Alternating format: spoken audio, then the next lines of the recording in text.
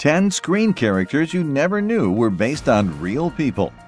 Roy Lee Rocky Dennis from Mask.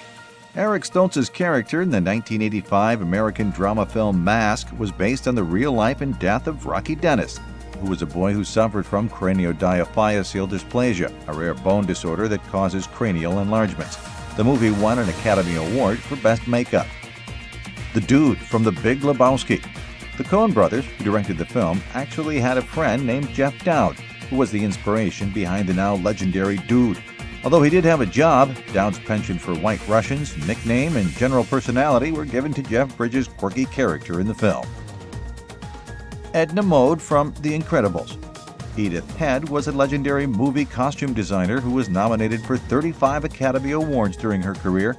She worked on over 400 movies, including several Hitchcock films, including Vertigo and The Birds. Popeye the Sailor. His creator, E.C. Seeger, based this character on a local tough guy named Frank Rocky Feigl in his hometown of Chester, Illinois. While the physical resemblance is obvious, his personality wasn't far off either. Severus Snape from Harry Potter. J.K. Rowling actually had a Snape of her own growing up. He was her chemistry teacher, John Nettleship. Though at first he was put off by the idea, Nettleship eventually took pride in his fictionalization as the strict professor. He passed away in 2011. Dirty Harry. In addition to being the real-life chief investigator on the Zodiac killer case, David Toschi also happened to inspire the entire Dirty Harry franchise. Indiana Jones. While Harrison Ford plays the dashing, brave, and adventurous archaeologist in the Indiana Jones films, the character itself was based on several real-life people. The most apparent connection is to Professor Hiram Bingham III, who taught at Yale University. This is the man who rediscovered Machu Picchu.